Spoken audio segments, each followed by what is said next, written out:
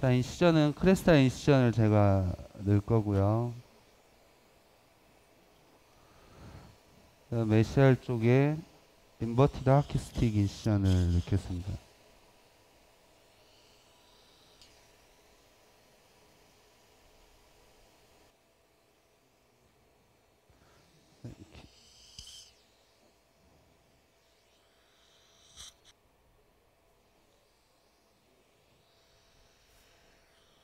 플랩을 라테랄 월을 볼 수 있게끔 충분히 거상을 해주시고요. 자, 이제 이 부분에 라테랄 월을 형성을 하겠습니다. 이렇게 윈도우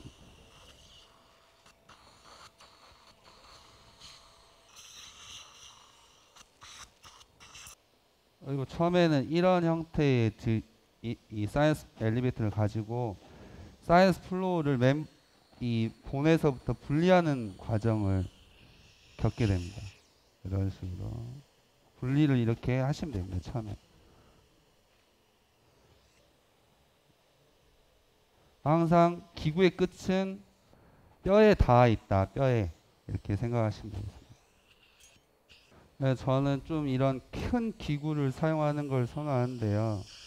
이렇게 해서 사이너스 플로우만 달면 그대로 쭉 메디알 월까지 가시면은 한 번에 플로우를 제 지금은 뼈만 터치하고 이렇게 있습니다. 그래서 이렇게 쭉 하면 한 번에 사이너스 플로우를 올릴 수 있게 됩니다.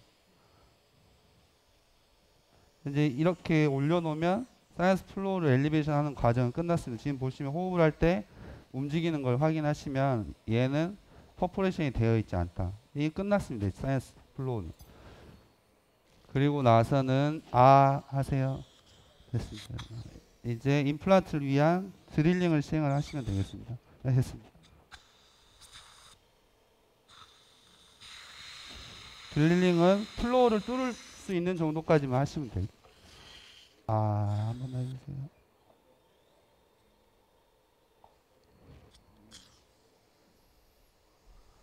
패럴 핀을 이용해서 패스를 확인하시고요. 저희 교수님.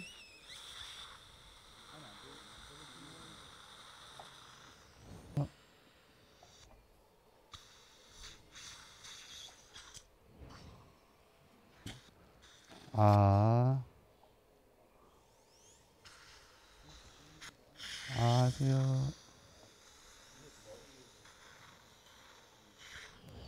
저희 교수님 들리십니까? 예. 팔라탈 플랩은 안 제끼시는 이유가 따로 있습니까? 저는 팔레탈 플랩을 안 제끼는 이유는 제가 시야를 충분히 확보하는 걸 원하면은 제끼는데 그렇지 않은 경우는 많이 제끼지 않습니다. 그리고 기본적으로 GBR을 할 때는 포켓 멤브레인이 들어갈 수 있는 포켓을 이런 식으로 형성은 합니다. 근데 기본적으로 저는 팔라탈 플랩을 많이 오픈하지는 않습니다. 그러면 크리스탈 인시전 주실 때도 약간 팔라탈 쪽에 치우쳐서 거의 미드 라인 쪽에 위치를 합니다. 입을 조금만 풀려주세요.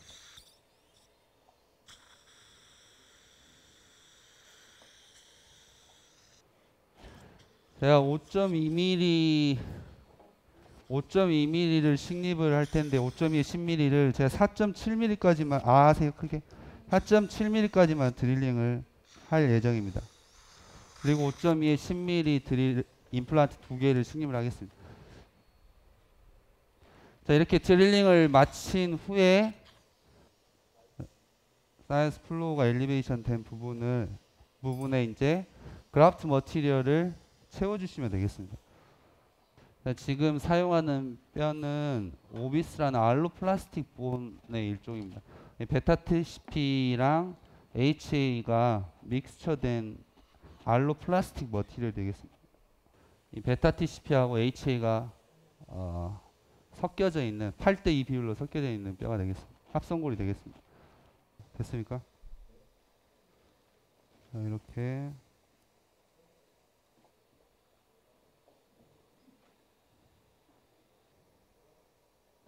어느 정도 이런 충만감이 느껴지실 정도의 힘, 약간 채워진 것 같은 느낌이면은 아주 과도하게 충전은 하지 않으셔도 됩니다.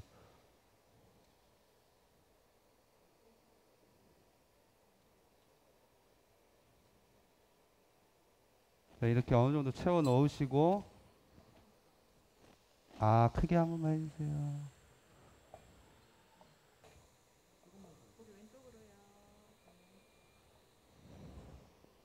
앞쪽은 지금 요 정도 들어갔고요.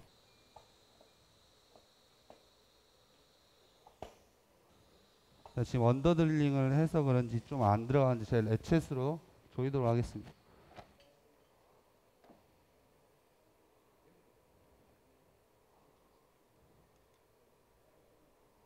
보세요.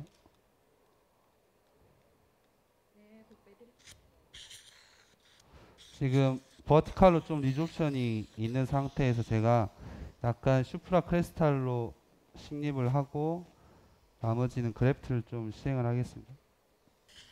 다시 최종으로는 마지막에 윈도우에 본을 한번 다시 채워주시면 되겠습니다. 채워주시고 봐보세요. 아까 형상에서 채취해놨던 윈도우를 다시 제이트를 시키고, 이게 이제 그 덴티스에서 새로 출시한 세이브 토크라는 게 있는데요. 세이브 토크는 여기서 토크를 50, 15, 20, 25, 30, 35 토크를 조절할 수 있습니다. 그래서 커버 스크류를 할 때도 5뉴턴 정도로 해서 커버 스크류를 체결할 수 있습니다.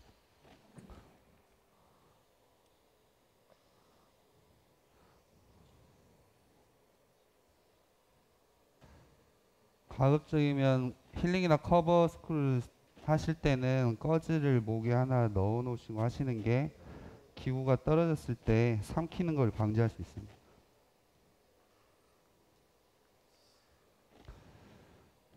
자, 이렇게 해서 지금 현재 이 라테랄 윈도우를 형성해서 본그래프트를 시행을 했고요. 윈도우를 재입치 시켰고 임플란트 2개를 식립을 했습니다.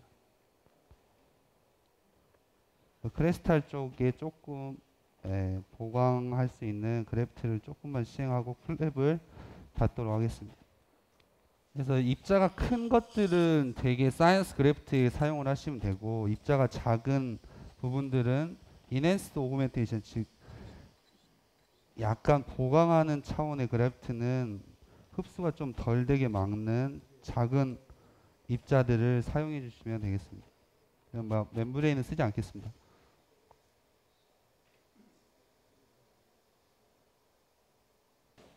자, 릴리징 인시전은 원칙은 컨티뉴어스한 원 스트로크입니다. 그래서 대개 페리오스티움이 하얗게 보이는 게 페리오스티움이 되고요. 이 페리오스티움의 절개를 이 원 스트로크로 인시전을 쭉 이렇게 하게 됩니다.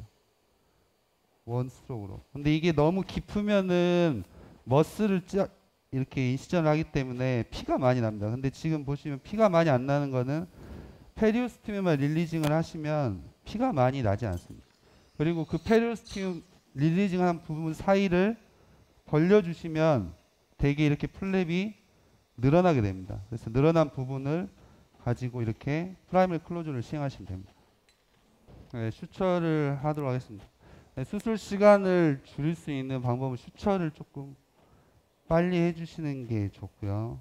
그래서 저는 메시알 코너를 항상 이렇게 맞춰주시면 슈처가 조금 편해질 수 있습니다.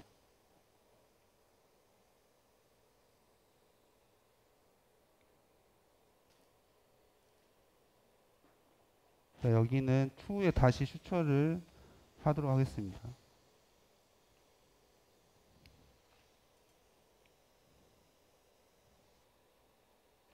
슈처를 하실 때는 마진의 레벨을 가급적이면 잘 맞춰주시는 게 좋습니다. 어디가 높고 낮으면은 그만큼 운드 디센스의 가능성은 높아지게 됩니다.